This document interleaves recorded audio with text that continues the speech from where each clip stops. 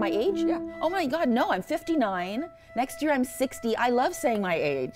It's my favorite part of everything. That's No, great. I love being 59, and the reason I say it so much is because I want to be treated like a mature person. I was never a giddy 20-year-old. I don't want to be some sort of flaky, giddy 59-year-old either.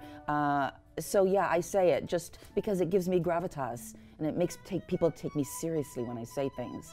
I've earned all these years, so I'm excited, yeah, love it. Looking forward to getting into my 60s.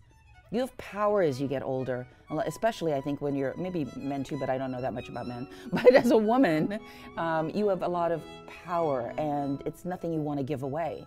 So, so I can't wait till I'm 80. I hope I live that long.